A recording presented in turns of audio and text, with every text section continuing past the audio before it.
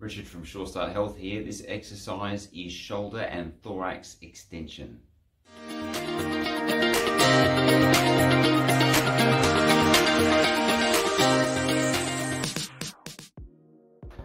Safety glasses are a good idea when using TheraBands and TheraTubes. Hook the TheraTube over a door handle. Grab the very tip of the TheraTube, wrap it around your fingers so it doesn't slip out. Start so the tension comes on just above your toes basically. What you want to do is keep your elbows straight, pull your arms back just past your pockets, and at the same time elevate your sternum nice and high. This exercise is all about the relationship between your shoulder complex and your chest and rib cage. You'll see my chest coming up as my arms come back.